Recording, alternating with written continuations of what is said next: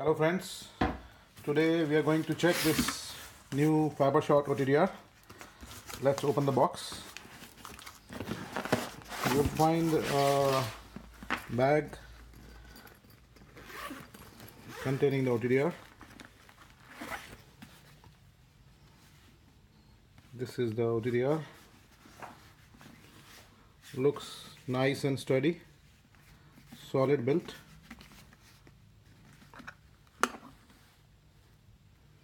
Made by Star Informatics Private Limited, Delhi. Let's try this baby today. So what we have in the bag is the OTDR main unit. We have the power cable. We have the cord for the carry bag. We have a OTDR holder which can be fitted here to hold the OTDR in one hand. We also have a USB cable for data transfer. Then we have the charger for charging the OTDR. So let's check the results and how the OTDR performs. Okay, let's switch it on and see how it works. Although it's a good looking unit, but a good looking unit should also work good. So it's switching on, it's booting up, and I can see the FiberShot logo, FiberShot website, and support information on the front page. We'll check it on a spool which is for 75 kilometers. Now as the OTDR is on, there are four options. One is OTDR, one is FLM, that means fiber link map, one is OPM, one is VFL, and the same options are available here. Also there are options for system setting. So what I can see here is there are three options here: OTDR, OPM, VFL. There is no OPM option here. It means that the OPM is not functional in this OTDR.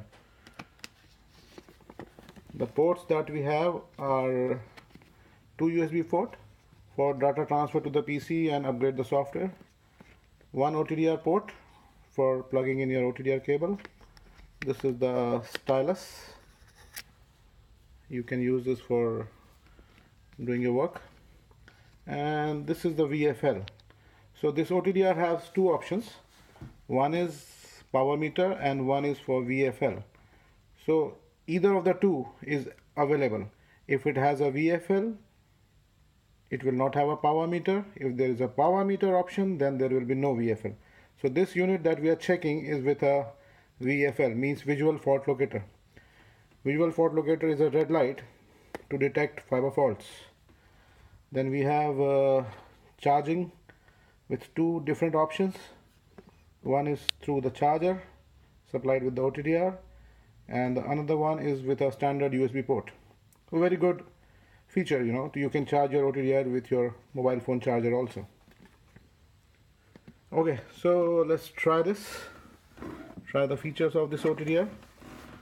So let's check the VFL first. So when I click this, the VFL is in the off mode. You can see the light is not on, and when I click this, you can see the light is on. Light is on means it is now in a performing mode. So with VFL, we can easily detect fiber faults. Let me demonstrate it to you.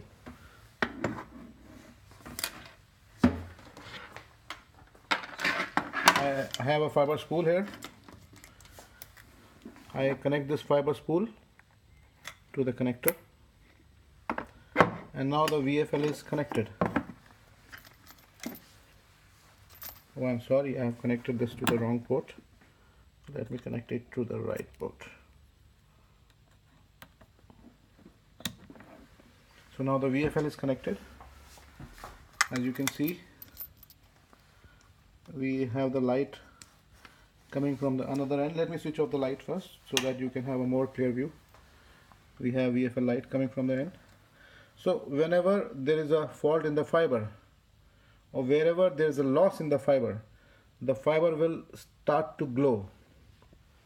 See, if you can see here, this area is glowing. It means it has a, this is a high loss area, means it has a high loss in this area. See, for example, I'll bend this fiber from here just to create a loss point, and you will see that it starts glowing. See?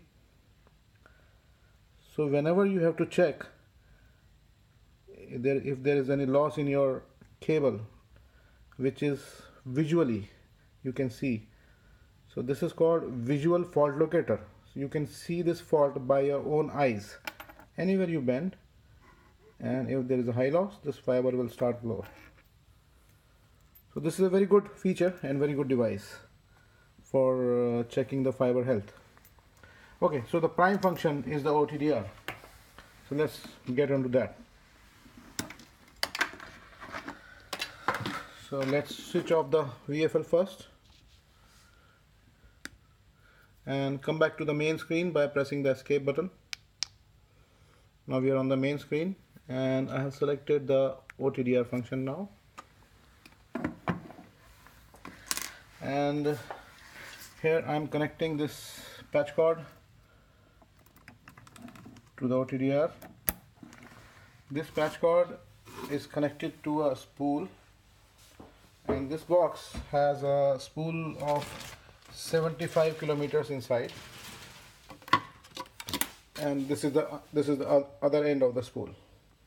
And actually there are 3 spools which are of 25 kilometers each. This is not one spool of 75 kilometers. 3 spools of 25 kilometers each, and all of them are spliced or connected through a connector. So let's see what kind of results this OTDR produce. So now to test, what we do is there are options what we can choose. So let's go to the setup.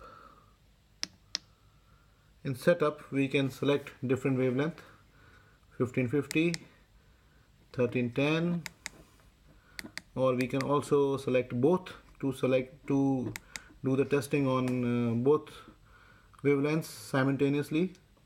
Let's say we select 1550 and we press OK. Then in the test mode there is a auto mode, then there is a manual mode. So if we select auto, all settings like range of fiber, pulse, width, test, resolution, unit, everything is on done automatically. So ideally the OTDR is to be kept on the auto mode so that the OTDR can detect the length of the fiber and select the parameters by itself.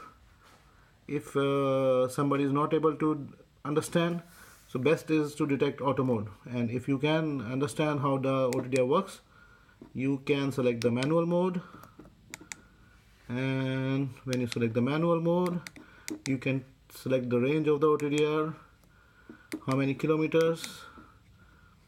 Let's say it can go up to, it is on auto, then you have short distance 100 meter, 240, 160, but practically because this is a small range OTDR up to 26 dB, it will give good results up to 80 kilometers only. So ideally, that is why I suggested that ideally you should select auto mode. Okay, so this is the range, this is the pulse. You can select how much pulse, how many shots are to be fired in a second's part, like 3 nanoseconds, 1 shot, 5 nanoseconds, 10 nanoseconds. So by selecting this, the OTDR fires in this much time frame. Okay, so better keep it on the auto mode. Test time. If you keep it on auto mode, the OTDR will select the time by itself. If you keep it in the manual mode, you can change the time and settings. So this is one thing. Now if we select this and go to the auto mode, everything will become auto. I say I select OK. 18 seconds, I increase it to 30 seconds, which is ideal for OTDR. And after selecting all this, I press this test button. Test. So now this OTDR is configuring and checking the fiber, configuring parameters, because it is trying to detect the length of the fiber first, so it takes a little bit time. Then acquisition in progress means it's trying to detect the losses, the faults, and let's see what it shows. It's because I selected 30 seconds, it will test for 30 seconds continuously. So when the test is complete, it will give you results. These are the joints or loss point. This first joint is for the first connector, which is here. Then we have 1, 2 and 3, 25, 50, and this is the end, 75 kilometers. You can see the results here. You can see distance, segments, loss, total loss, slope, everything. And this is how you can trace and see the results. Also we have option where you press F3 and you can see the results in the form of Excel. It is very easy for you to understand. So you can see distance 25 kilometers, loss on this joint is 0.622, total loss in this segment is this, slope is this. This is how you can read the OTDR reading. And if I press escape, I again reach to the main menu, and I'll show you this fantastic feature. This is called FLM. I press this and press test. To test on FLM, I can press from here or also from here. Let me press from here. So it has started testing, and because this is a FLM, means fiber link map, it will show you complete health of the fiber along with the type of data, type of joint, whether it's a splice or whether it's a connector, whether it's a bend. It will show you here. It's like a graphical, not graphical you can call, it's like a more simple view of what is your network like, how many connectors, how many joints. So you can see it is testing on different wavelengths, different pulse width. Presently it's testing at 1550, 5 US, 10 US. Now see, it has detected S. S means start, and this is a connector. So this is the one connector. Now it's working on 1550, 5 US, and see it has completed.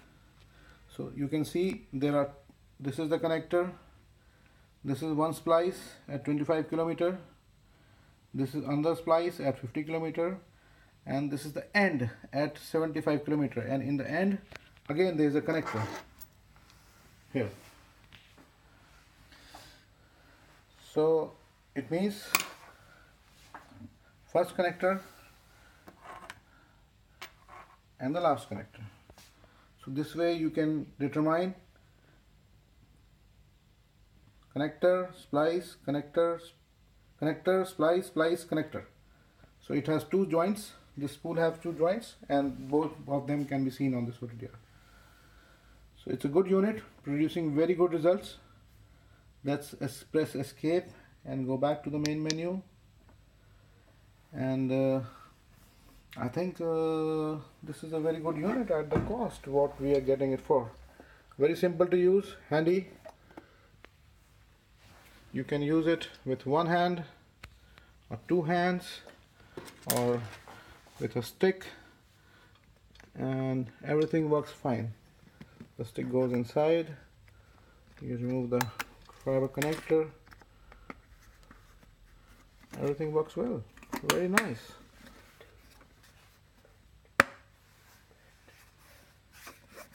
This unit has an inbuilt battery that gives a backup of around 8 hours and a stand whereas you can keep it like this and do the testing. It can also transfer data from the OTDR to the computer. You can check the files, edit them and send it to your operators. Very easy, very simple, and a beautiful, handy plus sturdy, solid unit producing very good results. Thank you for watching. Keep watching. If you need further information, please contact Star Technologies or go to our website www.fibershot.net and you can send in your requirement, request or any technical support that you need. Very good. Thank you. Bye-bye.